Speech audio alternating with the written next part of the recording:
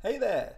In this episode of Analytics Academy, I'm going to show you how you can use a tool called Attributor to capture Facebook ads data in Jotform so you can track which campaigns, ad sets, and ads are generating your leads.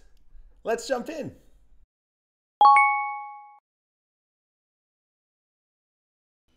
Attributor is a small bit of code you add to your website. When a visitor lands on your site, it detects where they came from and saves the data in a cookie.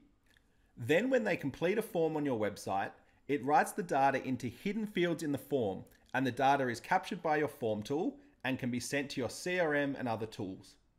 Finally, you can use this data to run reports that show things like how many leads you got from your Facebook ads, how many customers you got from each of your Facebook ad campaigns, or how much revenue you got from each ad you're running.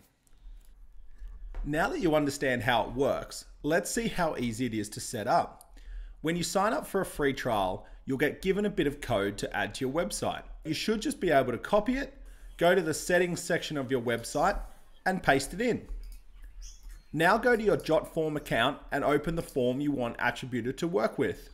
First, you need to drag and drop 6 short text fields into your form.